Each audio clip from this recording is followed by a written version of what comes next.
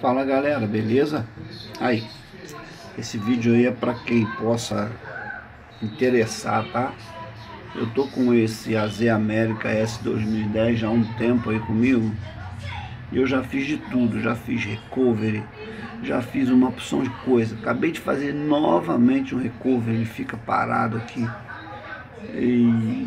Enfim, eu não consigo resolver esse problema aí, ó. Tá? Tudo o que você encontra no YouTube relacionado a esse AzAmérica, nada funciona para ele nesse momento. Ele fica nessa tela, ele trava e já mandei para um técnico. Tem um tal de um técnico aí que tem o seu post lá no brother do AZ. Porra, o cara só fez eu gastar dinheiro. Eu mandei para ele e ele me devolveu, nem os parafusos ele soltou. Entendeu? É muito incompetente. O post dele tá lá no AzAmérica, no brother do AZ. Já reclamei com o brother do AZ, que não foi a primeira vez que eu mandei um aparelho para ele não, porque a gente confia no site, nos posters que tá lá, né? E o profissional é isso aí. Você leu meu pensamento. Vou fazer mais um recurso agora, vou filmar o recurso que eu vou fazer nele. Ele só está no HDMI, no cabo de força.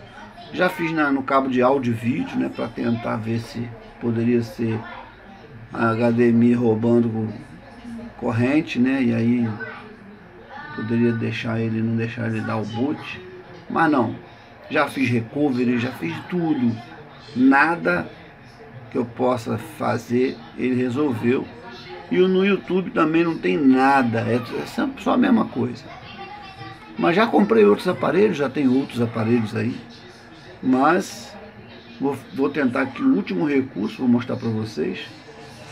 E vou deixar ele disponível aí para quem quiser usar ele para peça. Ele está todo funcionando, o controle está funcionando. Ele está ligando, entendeu? As voltagens dos túneis tá toda boa, já testei tudo.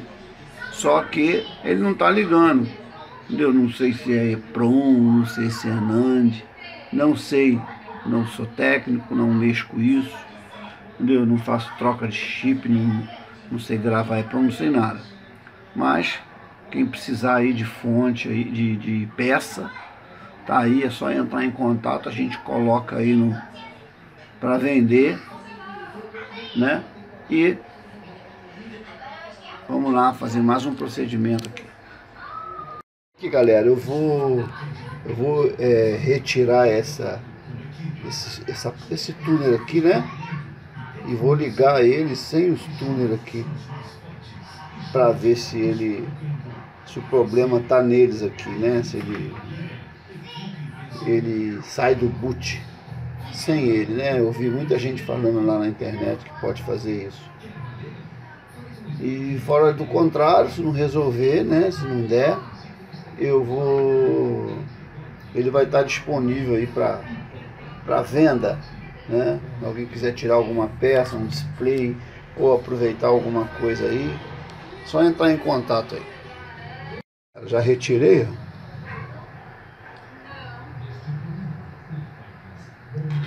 Vamos ligar ele sem os túneis. Aí já ligamos, né? Ó. Aí ele chega nessa tela aí, ele trava. Ó. Fica em boot aí, ó. E não resolve nada.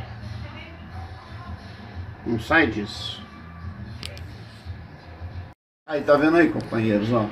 A gente fez aqui sem o túnel, continua. Então a gente não vai mais testar não. Quem tiver interessado, deixa no comentário aí que a gente negocia isso aí.